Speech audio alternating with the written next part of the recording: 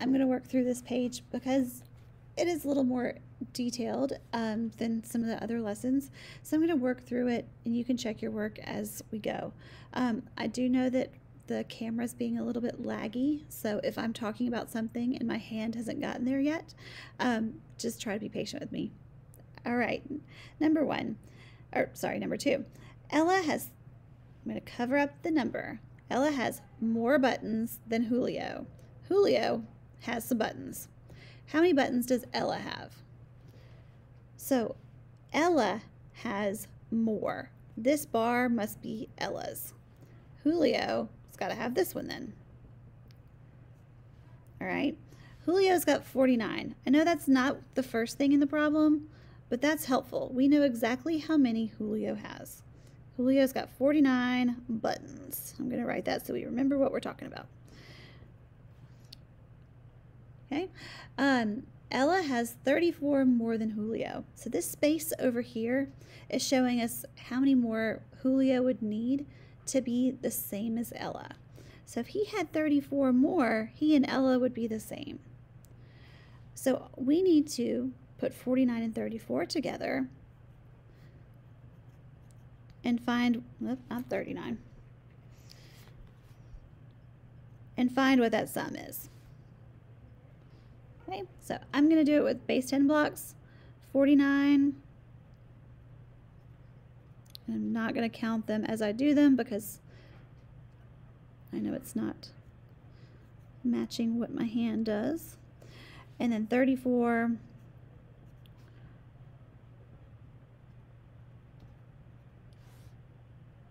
Okay, I'm going to count those ones, and when I get to 10, I'm going to circle them. 1, 2, 3, 4, 5, 6, 7, 8, 9, 10. I'm going to circle a group of 10, and I'm going to move it over here to the tens place, and I'm going to put an R over this so I know that I've regrouped those. Then I've got 3 left in the ones place. Tens, I've got 4 here. 1, 2, 3, 4, 5, 6, 7, 8. So it seems to me that Ella has 83 buttons.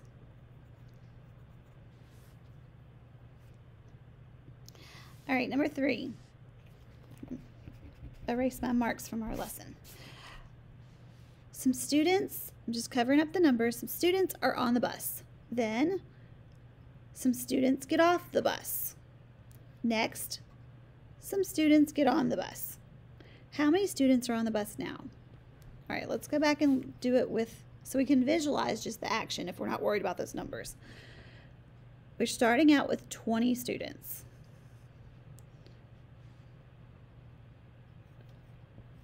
Put that here. 20 students are on the bus. Then 10 students get off the bus.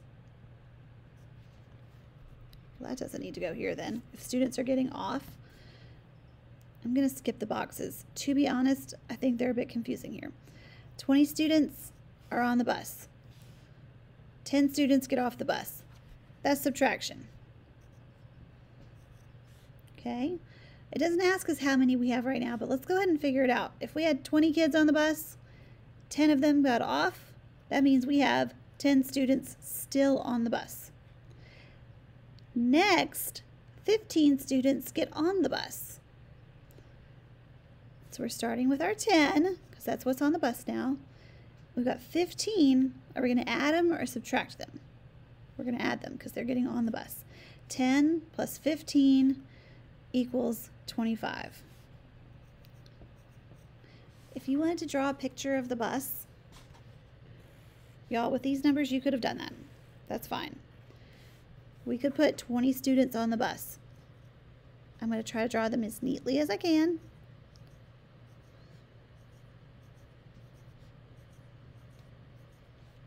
It would have been smart for me to do them in 10 frames. I hear you saying that. I'm going to have to make my bus a little bigger. Got 15.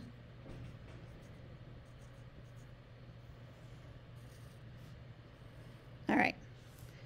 Here's our bus at the beginning. It has 20 kids on it. Then 10 of them get off. I'm going to mark through 10 of them.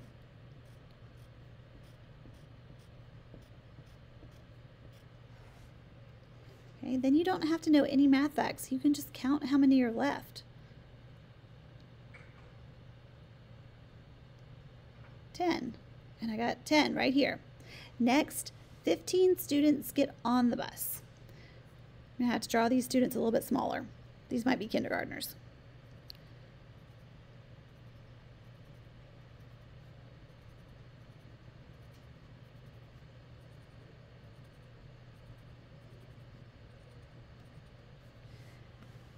Okay, now how many students are on the bus? So we have our 10 that we started with, and then we can count the smaller dots and see how many there are all together. And that will take you to 25 students. Right. Number 4, Wendy has more crayons than Oscar. That's why we went and filled in Wendy's name here, because she's got the big bar. This is Oscar's, and then this is what would make them the same. Oscar has 54 crayons. How many crayons does Wendy have? So we need to add these two together to get how many Wendy had. Okay, 54 plus 14. I'm going to do expanded form for this one. If you wanted to use base 10 blocks, do it please. Whatever one works best for you. So 60 plus 8. 68 crayons. All right. Let's work through the ones on the back. Let's deal with all these figs. Do you like figs? I wonder if you've ever had them. They're I've only had them in a jar, and they're very sweet. Mariah has 17 figs. Well, that's easy. We know Mariah. Kendra has more figs than Mariah. She has 20 more. So if we're figuring out how many figs Kendra has, we know that she has 20 more than Mariah. So whatever Mariah has, plus 20. I wonder why we have 2 blanks. That's kind of weird. So 17 plus 20. I can actually do that with mental math because I know 17 is 10 plus 7. 20 plus 10 is 30. 30 plus 7 is 37.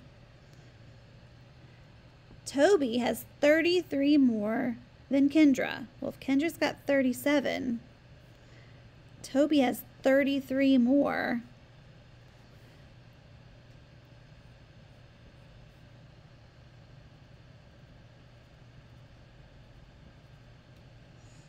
Let's see, I think I'm gonna have to put it over here.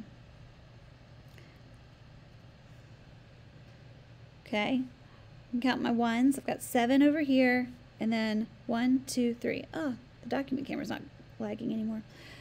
I am gonna circle a group of 10, and it's gonna be a weird circle because I didn't have a lot of room and I didn't get any scratch paper. I'm gonna regroup them into the 10s place. 10, 20, 30, 40, 50, 60, 70, and we don't have any ones left over. So Toby's got 70 figs.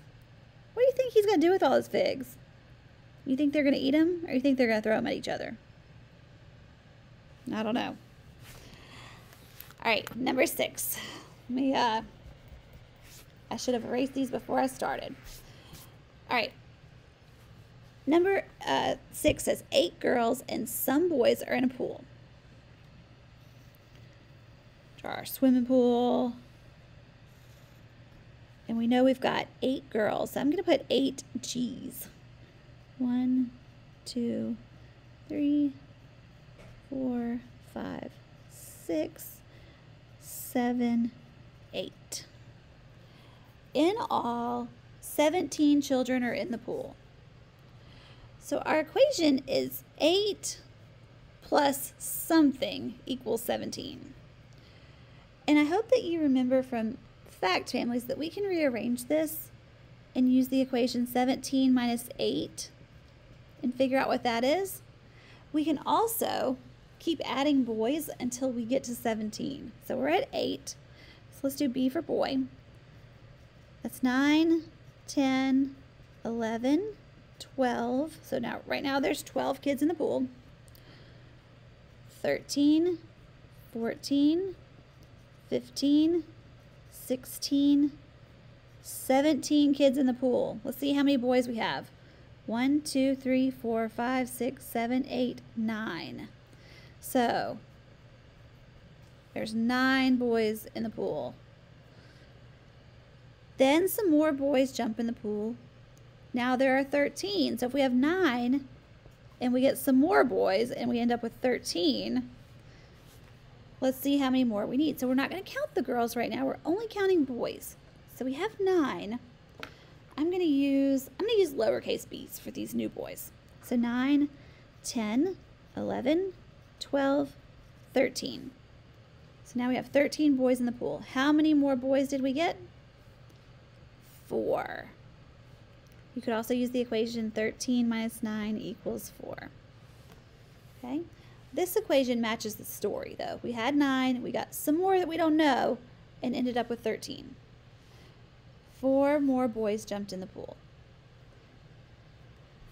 Number 7. The soccer coach has 18 shirts. She gives 9 of the shirts to some of her players. Then she gets 11 more shirts. How many shirts does the coach have left? Well, let's break it down into steps. She has 18 shirts. She gives 9 of the shirts to her players. Giving, that means you're getting rid of some of them. So that's gonna be a subtraction problem. What is 18 minus 9? Do we know our doubles facts?